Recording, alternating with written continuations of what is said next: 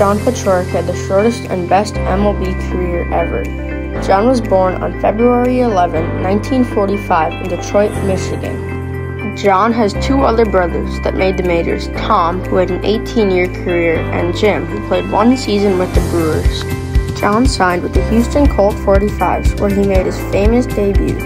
At age 18, John made his perfect debut against the Mets. In 5 at-bats, he had 3 hits and got walked twice, posting a 1,000 batting average. Only 22 other MLB players have ever gone at least 3 for 3 in their major league debut.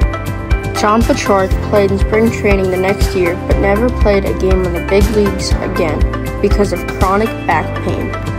John later became a gym teacher in California. There is also a book called Perfect about the rise and fall of his career.